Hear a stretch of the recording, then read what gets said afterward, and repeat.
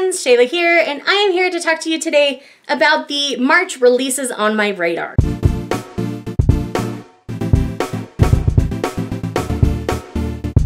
So in the month of March, there are quite a few releases that are on my radar. If you are not familiar with this series on my channel, this is where I talk about things that will be releasing in the month of March.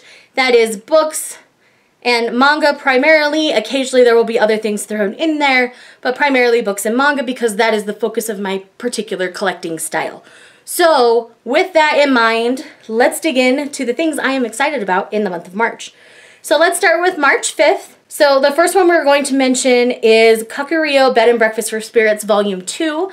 I really enjoyed my read of the first one, so I am excited to continue on in the series and see how I feel moving forward. I will be collecting this as it goes, as long as I continue to like the series. If it gets to a point where I feel like it's dragging or I'm not enjoying it, I'll put a pause on collecting it because that's how I tend to work. So next up is Behind the Scenes Volume 6. Now, I've only read the first volume of Behind the Scenes, so I am behind in collecting it, but as you can see from previous videos, I still like to be up on when they're publishing so that I can know how much I need to catch up on, I guess you could say, for all intents and purposes. The next one is actually a poetry collection, and that is The Mermaid's Voice Returns, in this one by Amanda Lovelace. I loved the first collection, did not love the second collection, but I am hopeful that I will enjoy the third collection of hers. Next up, we have a release from my friends at Forever Romance that they've already sent me an arc of, and that is Day of the Dragon by Katie McAllister.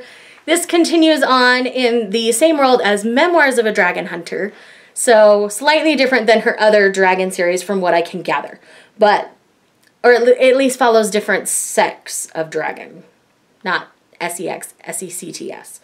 I realize that can get lost in translation there. But yes, I am really excited. I'm already currently reading this actually and really enjoying it. Katie McAllister's writing style is just something that speaks to me and I end up really enjoying the series. And the other one is going to be my next read actually, and that is Springtime at Hope College. Again, this Hope Cottage, not college. And that again is a publication by my friends at Forever Romance. They have sent me a physical arc. I am so excited for this. It is just one of those small town romance kind of stories, and I really like those. That they just speak to my heart. Now we will move on to March 12th. And the first one on this list is an obvious one, and that is Girl from the Other Side Volume 6. I adore this series. I started collecting it before Volume 4 released. So only 3 volumes were out when I started collecting this one. I quite enjoy it. This is about a young girl who ends up living with this person called an outsider and her experiences with him, and they're trying to figure out why she can handle that when most humans can't. So it's a really interesting story. Next up is one that I was completely surprised to find out was coming out, and it's called Shout by Laurie Halse Anderson. This is, from what I understand, this is her follow-up to Speak, which is a book that I am very excited was ever created, as it depicts a young woman who is raped at a party before she starts her freshman year of high school, and how the social fallout happens because she calls the cops at the party because that happened, and just what happens and the PTSD that she feels in experience after the rape because she hasn't talked to anybody about it. So Shout, I believe, is her follow-up to that. I am so excited for this novel. I'm excited to see how it goes, how her writing holds up, because it's been, I think, 20 years since Speak came out. So to have something new will be fantastic. I'm really excited about it. This next one is tentatively on my radar, and that is The Waking Forest by Alyssa Weiss. I've heard good and bad things about this one thus far. This is supposed to be for fans of the Hazelwood, is kind of what I'm hearing. And I liked the Hazelwood fine, but it was not my favorite. So I might wait for a few more reviews to come out on that one before I actually pick that one up. And then the next one is When the Sky Fell on Splendor by Emily Henry. This looks to be a space opera. I'm loving all of the space books I've been reading recently, or the space related stories. So this one's definitely on my radar for that reason, and I am really excited about it. I've not read any Emily Henry. I hope I get along with her writing. Now we're moving on to March 19th. March 19th, the first thing we're going to talk about is The Ancient Magus Bride, The Silver Yarn. Now this is the second light novel short story compilation in the Ancient Magus Bride world.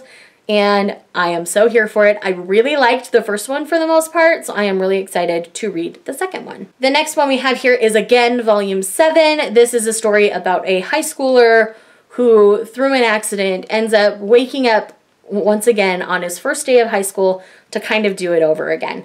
So it's really interesting, and I just finished volume 4, and where that left off, like, shook my world. So I really need to pick up volumes 5 and 6 pretty quick so I can jump into volume 7 when it comes out later in March. Next is another forever romance title, and that is Taming Her Mate.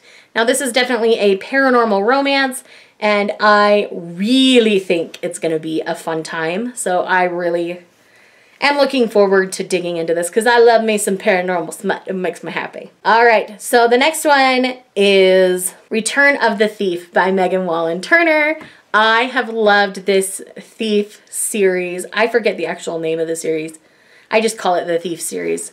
And this is book 6 in this series. I am so excited to finally be getting this book because the first 4 released, and then there was a huge pause, and then the 5th one released last year, and now we're getting the 6th one.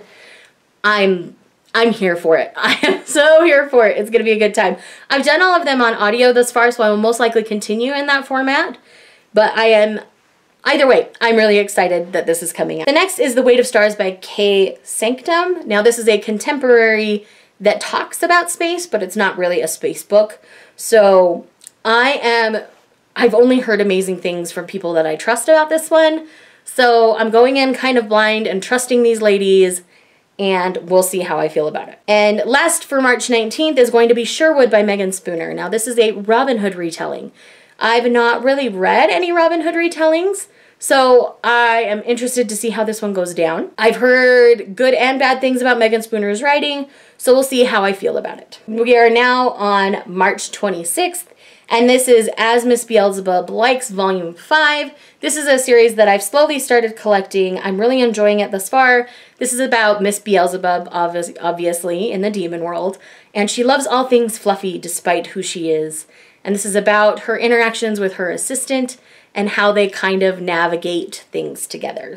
And then we also have Hard Loving Cowboy. This is another title coming out by my friends at Forever Romance. I am super excited to get another cowboy romance from these people because I like the cowboy romances that I've read from this publisher. So I'm just being on brand here, you know. And last but not least, on March 26th is Sky Without Stars. Oh my goodness, this is a Les Mis in space retelling. My heart is living for it. I forgot to grab it, but Connor over at Connor Bryan kindly sent me his arc that he received from Tor because he knew he wasn't going to be able to get to the source material and the arc in time due to his school schedule. So he was a gem and sent that along to me. Thank you again, Connor. You're an angel.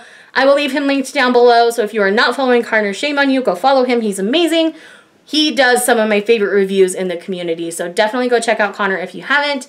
And yes, that is all of the releases on my radar for the month of March.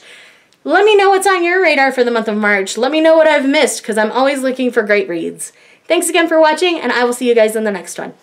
Bye.